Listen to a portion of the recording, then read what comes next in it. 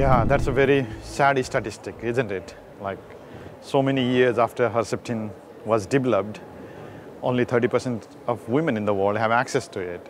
And over here, we are talking about all these fancy new drugs that improve PFS by 1 month. And we are celebrating it as game changer and saying, oh, how do we make it accessible all over the world? When in reality, people are dying not because they don't have access to your fancy new drug. They are dying because they don't have access to trastuzumab after so many years. That drug is included in the WHO essential medicine list. It's included in the national essential medicine list for many countries in the world. And still, after so many years, majority of women with breast cancer, they don't have access to trastuzumab. But if you look at what conferences focus on, they are the moonshot initiatives, the fancy new drug, immunotherapy, or antibody drug conjugate. What can we get more and more new and new? But what's the point in having a new drug that nobody can have access to?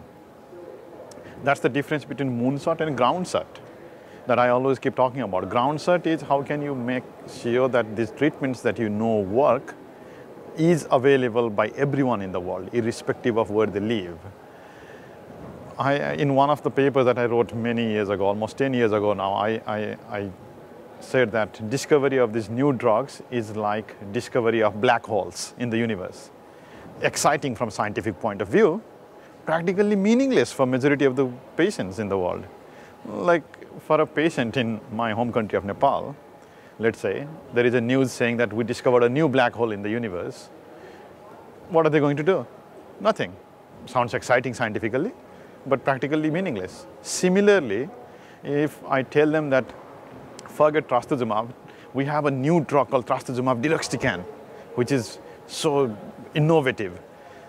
What are they going to do? Nothing. It's just like black hole, because it will be 10 years until which they will have access to it. And as the story of trastuzumab shows, it can be 20, 30, 40 years until which everyone will have access to it. So there is so much work to do. There is so much work to do, and that's what we want to focus on in common sense oncology, in cancer ground shot, all these initiatives.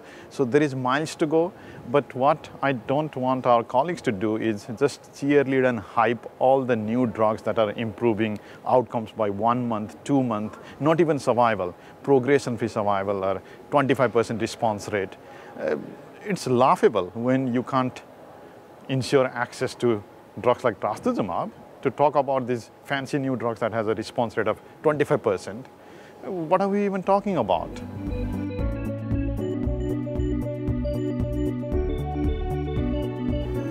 Yeah, thank you for asking that. So we started Common Sense Oncology movement 2 years ago in Kingston, but now it has become a global movement. We have had colleagues from all over the world who have become a part of Common Sense Oncology.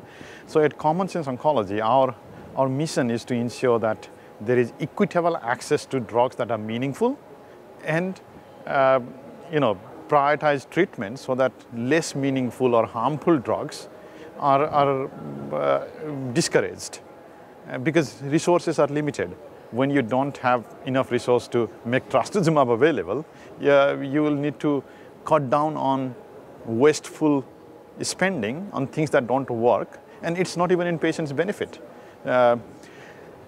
So when we started this movement, we focused on several things that we want to work on. So right now we have 3 main streams of work at CSO, at Common Sense Oncology. One is evidence generation, the other is evidence interpretation, and the third is evidence communication. So evidence generation is when we design the clinical trials, how do we design it properly so that the results are meaningful? Evidence interpretation is once the trial is already published, how do we interpret it correctly so that we are not misled and there is no bias and spin? And third is evidence communication, so that we are able to communicate these results to journalists, to patients, to physicians properly. So we want to work on these streams. And we have had tremendous response from people all over the world, and especially from Europe, where people are saying they like this initiative, they are super happy that there is an initiative like this that did not exist before, and they want to be a part of it. They want to contribute to this mission. They want to contribute to this agenda. And we are super thankful to that. But we did not have an opportunity to connect with the European colleagues in person and to chat and discuss about Common Sense Oncology's vision and how they can contribute and what is the need here and how we can work together. So because ESMO was happening and most of the European colleagues are going to come to ESMO, we thought it was a good idea to conduct a satellite session so that colleagues who have an interest in this can come to the session and we can chat about it, we can discuss about it in a forum. So I think it was a tremendous success. I'm super thankful to colleagues who showed an interest. We had a houseful audience, people were standing in the room, and special thanks goes to the Rio group, which is a group of oncologists from here in Spain. They organized everything. And we had fantastic participation from people in very important roles at ASCO, at EORTC, at ESMO, at the Italian Society of Oncology. People who represent these important stakeholder roles, they were there, and we had a very meaningful and engaged conversation. It was not just about we coming and doing some lectures. It was about interacting and communicating. So the questions were so important. People are asking questions about why are the trials designed this way?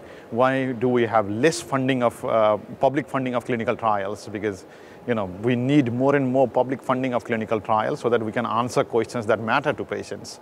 If we all have only industry funding of trials, then they do not necessarily ask questions that matter to patients. So, and how do we involve with the regulators so that drugs are approved in a way that is aligned with patients' interests? And how do we engage with the health technology assessment bodies so that the drug funding is also aligned with patients' interests? And we discuss about the role of journals in this, we discuss about the role of media in this. And of course, we do not have answers to everything, but it was a very meaningful discussion in the right direction. And we look forward to ongoing collaborations with more and more colleagues from Europe.